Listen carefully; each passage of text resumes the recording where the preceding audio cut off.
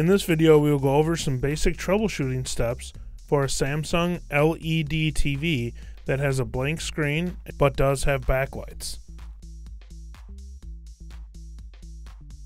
In Samsung LED TVs, you can have differences in the number of boards. Most will have a main board and a power supply board, while some may have an LED driver board and T-Con board. This TV just has a main board and a power supply board. Here is the main board.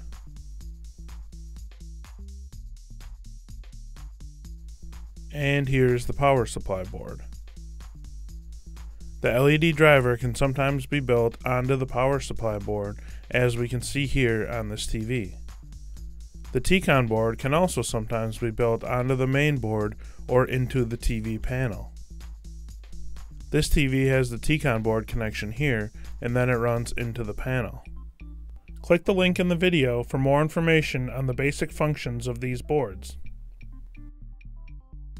If you have a blank screen on your Samsung LED TV, the first thing you will want to do is watch our flashlight test video to help determine if you have backlights and if you can see an image on the screen when pointing a flashlight at it. Click the annotation in the video to view our flashlight test video. After running the flashlight test, you can come back to this video to continue troubleshooting. After running the flashlight test, you have now been able to determine if your TV has backlights or not, and if your TV has an image on the screen while using a flashlight. If your TV does have backlights but no image on the screen, continue watching this video for troubleshooting help.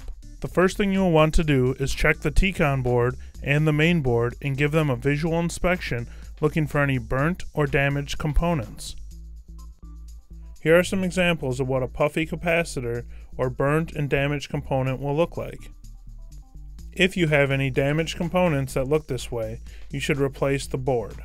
If there is not a replacement board available, you can also try replacing the individual components or purchasing a repair kit. Removing and installing new components requires the ability to be able to solder. When looking for damaged components or burn marks, you can also look at the bottom side of the board. You would simply just need to disconnect all the cables and then remove the screws that hold the board to the panel. Be sure when disconnecting cables and removing screws that you take a picture of what the board looks like in the original state with all the cables connected, and then you'll have a reference for when you reconnect all the cables. If you see any burnt or damaged components, it is recommended to replace that board. If you do not find any damaged or burnt components, then you can also check the LVDS cable to be sure that it is seated properly and that there is no damage visible on it. Here's an example of what an LVDS cable looks like.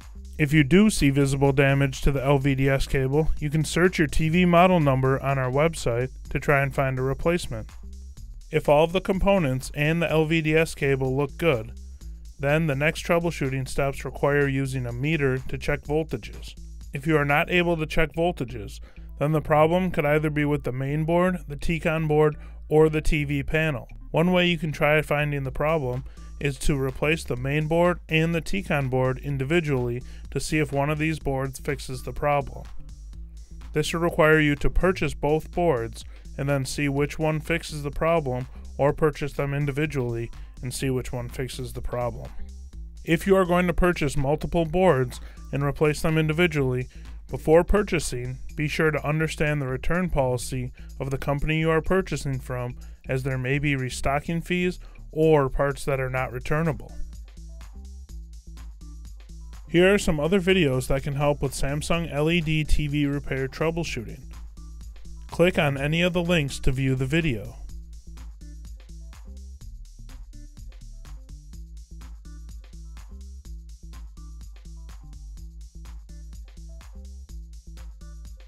If you have any further questions regarding your repair, simply post a question in the comment section below. We strive to learn and share new TV repair tips every day. Subscribe to our YouTube channel and grow with us.